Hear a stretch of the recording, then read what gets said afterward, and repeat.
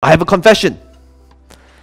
This version that you're seeing right now is a version of Peng Joon in the past. Okay, that's right.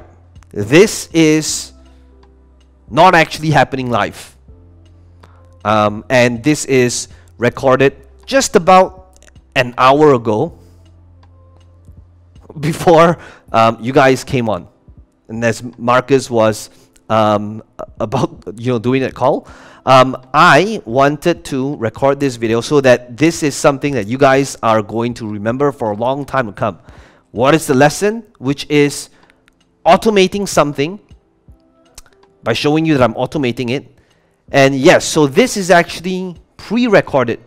And right now, this version of Peng Joon that you're seeing, I'm not over here right now. Like literally, as you're watching this very second, I'm probably having dinner right now while giggling to myself, lurking somewhere in this Zoom room. So look around Zoom, okay? I might be here, I might not be here. So recently, I was doing a coaching call, or rather I had to do a coaching call, but there was a problem. I needed to be somewhere else and I couldn't fulfill this coaching call.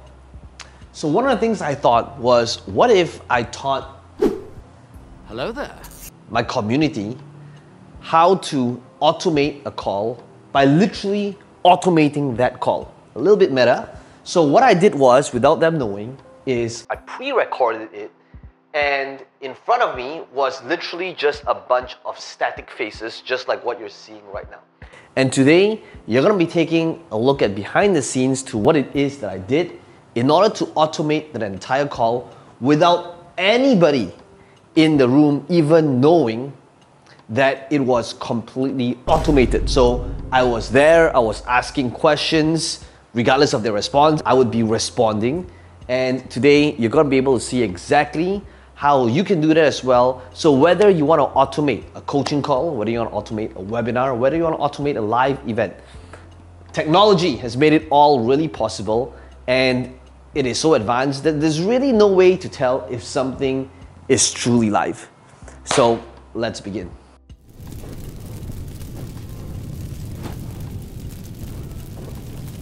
So today's session is a very special session. Wait, somebody is saying there's no sound. Guys, let's do a sound check real quick. If there's sound, just type in number 1.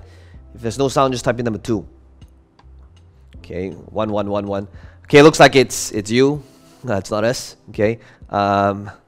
Ironic thing is, anyway, so it's all good. It's all good. All right. It's a very interesting session because today I wanted to do the hot seats, but at a change of heart. And the reason why I had a change of heart is I wanted to, this specific thing happened, and I believe that teaching these 3 principles today is going to be way more powerful, important, and fun, as well as funny for you guys here today. And today I want to be able to show you these 3 things and to show you what number 1 is, okay? Okay, number 1, the first thing I want to be able to show you guys today was a realization that I had lately. I mean, I've got a lot of videos that I love from these guys, but this video right here, right? If we treated teachers like pro athletes, I find this video funny and sad at the same time, because while it's funny, this is really like the sad truth of how society is. And what do I mean by that? Well, it's this, right? It's like, if you think about teachers who play such a huge role in society, right? Transferring knowledge from one generation to another, teachers aren't paid anywhere near how much our entertainers, comedians, athletes, singers, rappers, right, performers, nowhere near how much they're paid. Right? And if you think about what are all these guys doing, the one thing that they're all doing is they are entertaining people.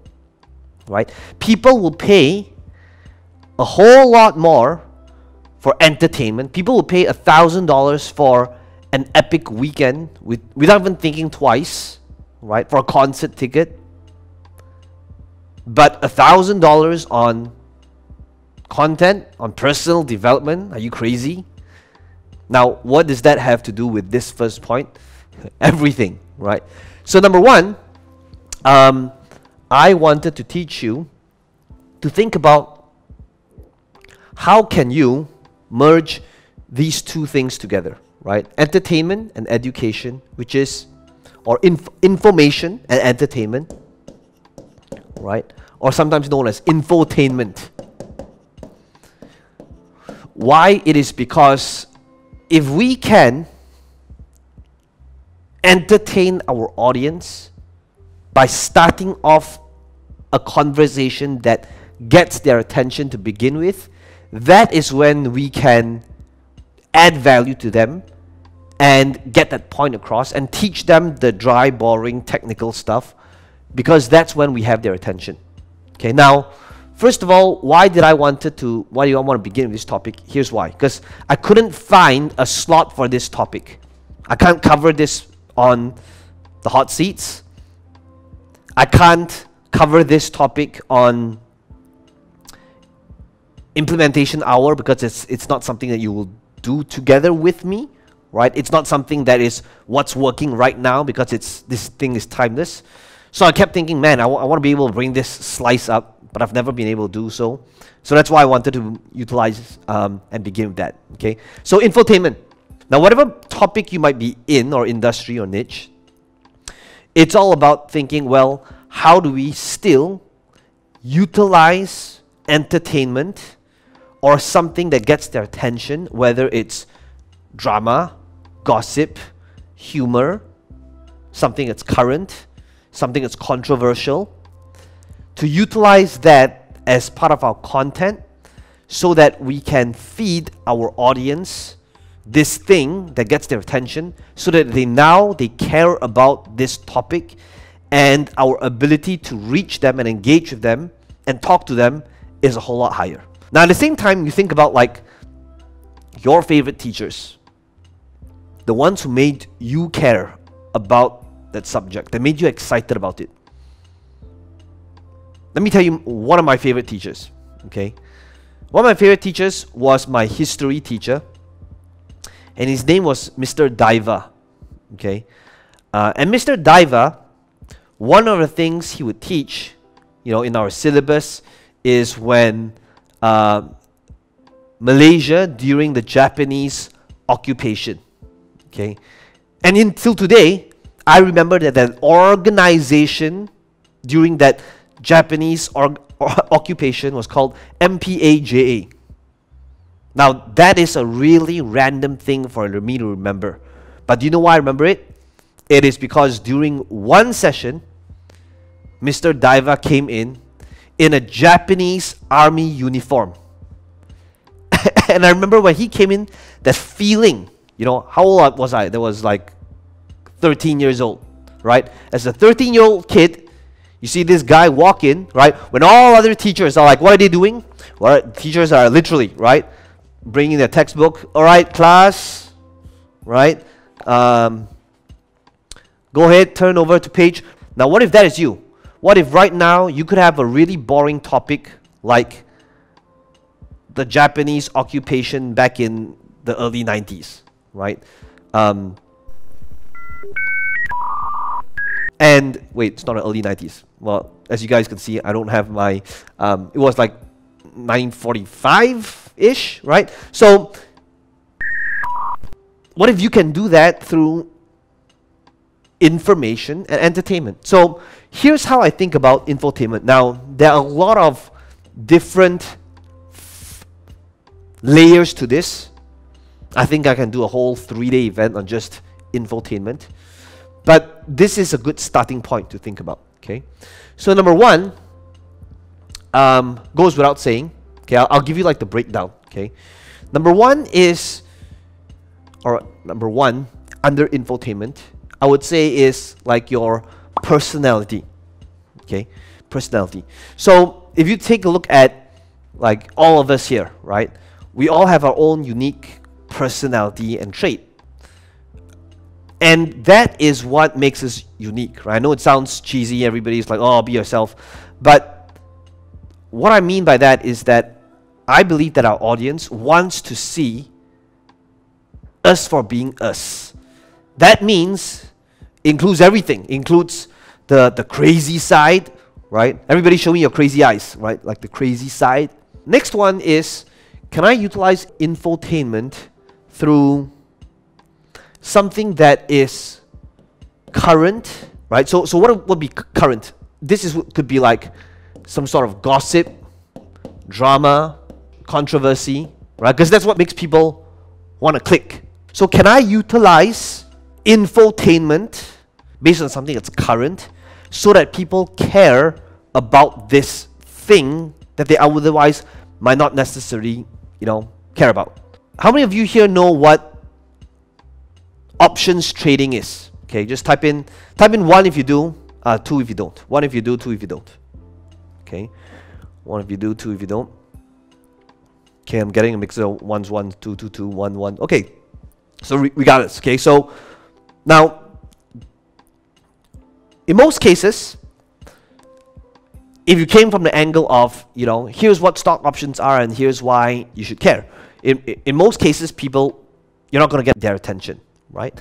However, imagine if it came from something that's current, right? So for example, it means coming from the angle of how to generate crazy returns from scam coins, from poo-poo coins, okay? Now, first of all, that would be a pattern interrupt, right? Everybody will be like, right? Wait, what? Next one. Now, I could keep going. Let me give you one more slice, okay?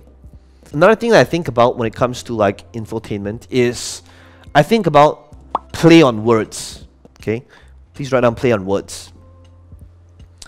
If you want to be able to make your stuff more entertaining, funny, humorous, a great way is to utilize play on words on your titles, on your emails, on your headlines, right, as the attention grabber. So a great way to think about play on words is just to Google famous sayings in fill in the blanks, right? In personal development, mindset, attitude, whatever it might be, okay? So, for example, a famous saying would be, I believe this would be a biblical reference, would be like a wolf in sheep's clothing, right? So if I wanted to utilize that phrase in my titles, in my emails, rather than utilizing that phrase exactly, what I'm going to do is I'm going to change it a little bit. It would be like a newbie in guru's clothing. Now, the reason why I believe this is powerful is because when a person reads it, it's kind of like those things like, if you know, you know, right? A person may not necessarily get it because they might not know the original quote, but if they do, they feel smart for getting it. And that was one of the things that my dad told me. He said the secret to this is when you write it, and he said when I wrote that slogan, I knew like 100% we were going to win it. As long as the person appreciated the play on words, right? So quotes is the same thing, right? If it's a play on words and quotes, if the reader understands the original reference, what's going to happen is they feel smart. It's like, I feel smart because I got it, and not everybody might get it. So it's like one of those things like, if you know, you know, right? And if they get it, that's when they're going to appreciate it more. And that's infotainment as well. Number 2 is, and before I reveal to you number 2 is, when I was thinking about doing this call, one of the things that I wanted to show you guys is how to streamline and automate and think about removing yourself in processes and systems as much as possible, okay? And one of the things I wanted to show you guys is how you can automate stuff. I have a confession. This version that you're seeing right now is a version of Peng Joon in the past. Okay, That's right. This is not actually happening live. And this is recorded just about an hour ago before you guys came on. And as Marcus was about doing that call, I wanted to record this video so that this is something that you guys are going to remember for a long time to come. What is the lesson? Which is automating something by showing you that I'm automating it. And yes, so this is actually pre-recorded. And right now, this version of Peng Joon that you're seeing, I'm not over here right now. Like literally, as you're watching this very second, I'm probably having dinner right now while giggling to myself, lurking somewhere in this Zoom room. So look around Zoom, okay? I might be here, I might not be here. Number two, first of all, is automation. Okay, now I'm trying to link all these three things together, okay? So in order for me to teach automation, notice what I'm doing right now. In order for me to teach automation, I'm using infotainment, right, to teach this. And I ask myself, if this event, if this call here today, was just me doing my normal thing, right, which is like, oh, welcome everybody, today I'm going to teach you automation. Automation is this and this and this. Would it be good? Yeah, probably, just like all of the other calls, right? But guess what?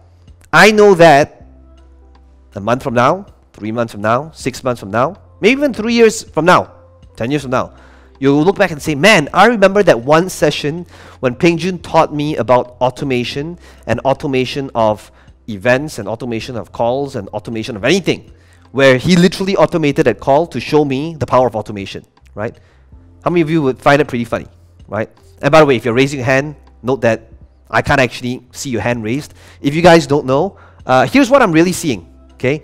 So all you guys that's watching this right now, these are all just static faces of screenshots of random faces that I asked my team to put here. Next piece is, how many of you here would love to be able to discover how to think about automation, right? Show of hands, right? Again, I can't actually see your hands, but thank you for participating anyway, okay? This is really funny. I can tell you right now, even though you probably can't see me, but I'm in the room right now, in the Zoom room, right, giggling to myself. It's like, this is such a funny, this is such a funny call. Guys, I've been doing this for 5 years. I have never, taught a session like that before, and I think it was pretty interesting. When I thought about this, I was like, man, this is such a brilliant idea. Or, it could have been absolutely horrible. I don't know. The point I'm trying to make is that this is what you need to be thinking in your market, right? You got to utilize infotainment. I'm trying to, guys, notice what I'm trying to do. I'm trying to make this session as interesting as possible in order to teach this specific topic by utilizing infotainment. Some of you are probably saying, so how does this work? Well, we'll talk about that. It's simple software.